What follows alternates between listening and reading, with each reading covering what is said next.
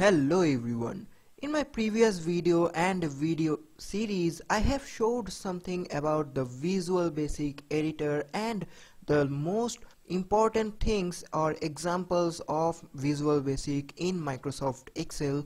If you go through my channel playlist, you will find two series there. I have showed in one where I have explained what is Visual Basic and its components and most of the important things of Visual Basic editor, and one more series where I have showed some practical examples of Visual Basic and the example files also given into the video description box. So from today with this video I am going to show you some of the ultimate guide of Microsoft Excel VBA if statement. We are going to work on the if statement and else statement and else if statement into this all video. So if I going to cover everything into a single video, the video will be so long, so I have splitted them into several videos so that you can learn them easily without feeling so much boring. So starting with this theoretical video, I am going to show you the if statement and end if statement into this video and going to show you the example of it. So welcome back everyone on a new video of Microsoft Excel Visual Basic for application, that means the VBA series on your favorite channel Technical Portal. This is your host Pritham, and don't worry, I'll give you the link of downloading the Excel workbook into my description box, so please check it out. So please make sure to download that and practice yourself for better understanding. So without further ado, let's begin. So at first, to start writing any of VBA code, we need to go to the Visual Basic editor. The shortcut is Alt and F11 and the long cut is going to the Developer tab. Click on Visual Basic and there it is, the Visual Basic editor. So insert a new module.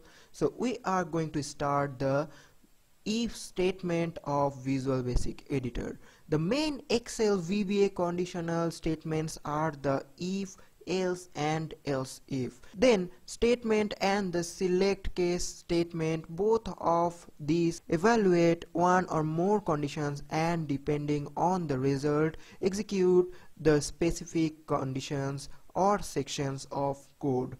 The if then statement tests a condition that if it evaluates to true executes a specific section of code. If the condition evaluates to false, a different section of code is executed.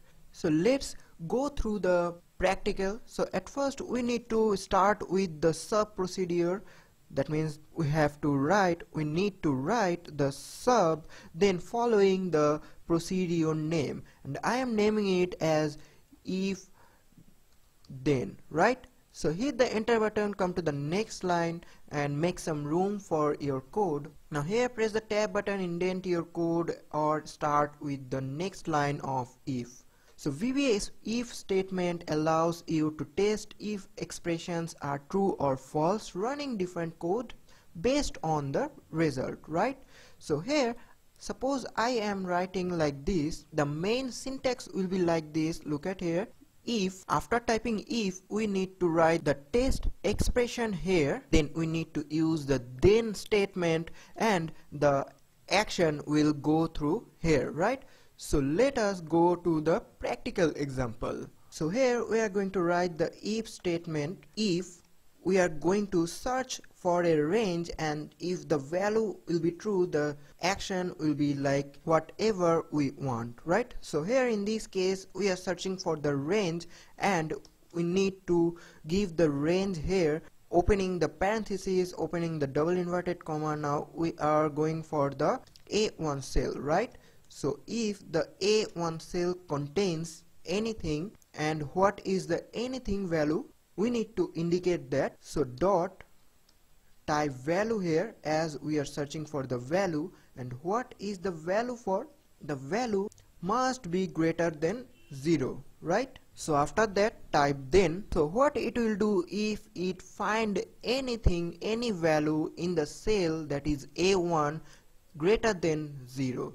So insert an underscore and hit the enter button. That means we are going to continue our line here, so the line looks smaller and easier to understand for anyone who is reading the code. So here again type range, that means where we want the result when it finds any value of greater than 0, right? Open the parentheses, open the double inverted comma. Here we need to indicate that cell reference where the result should be shown. I am indicating the cell value as B1. That means whenever it finds a value greater than 0 into A1 cell, it will show a value into the B1 cell, right? So close inverted comma, close parentheses, dot. Now what we are searching for? We are searching for the value. So type value here, and what will be the value? Value will be equals to, open inverted comma, and write anything you want.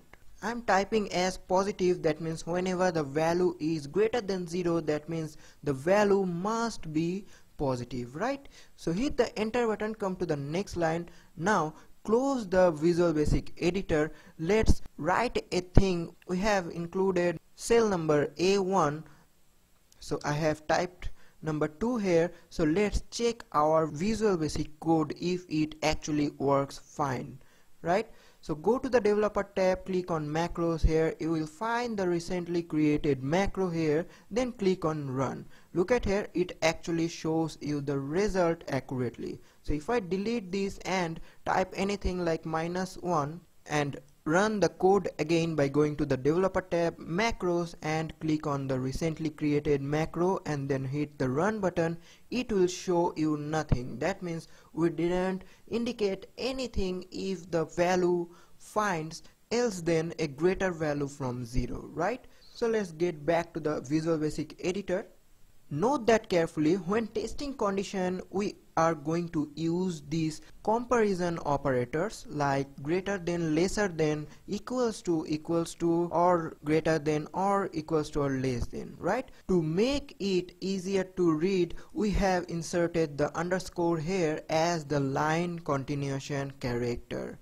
This will expand the if statement into 2 lines. So let's move on to our next topic of today's video, that is the end if statement.